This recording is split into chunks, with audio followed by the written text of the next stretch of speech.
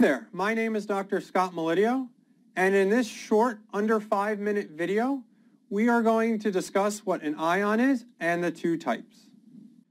Understanding what an ion is the first step in learning about ionic compounds.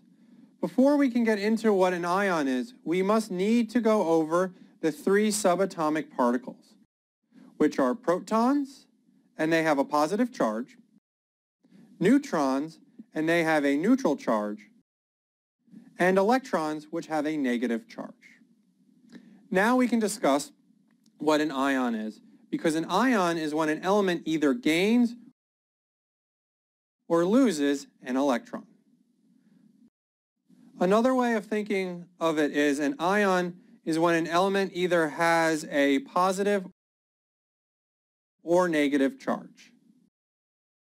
The first type of ion that we will cover is a cation. A cation is when an element loses an electron and the resulting ion has a positive charge. The way I like to remember this is cats are positively blank, and you can fill in the blank for how you would describe cats.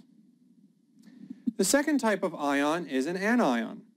An anion is when an element gains an electron and the resulting ion has a negative charge.